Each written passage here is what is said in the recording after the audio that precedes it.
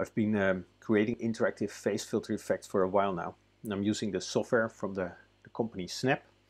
It's amazing what is possible. The only thing it lacks is that there's no way to let users pay for the use of your creations. Of course, you can work commission based, but if you just put your content online and everybody with the Snapchat app or the Snap camera on their computer, you can then use these effects during a Teams or a Zoom session. And it's the company Snap that now profits from the many users accessing the free content. But there's the non-fungible token now. That means you can uniquely sell digital creations. But how to sell an augmented reality creation if there's, for example, no 3D model, if it's a script like this one?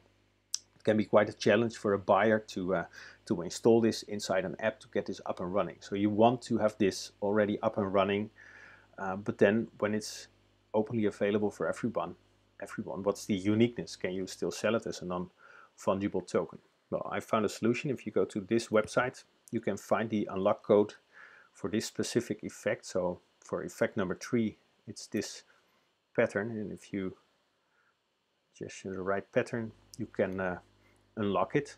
And as you saw, there's also a try before you buy time of 60 seconds, but then it locks, and only the current owner of the NFT can find the unlock code on the website. So if you really want to have something unique, if you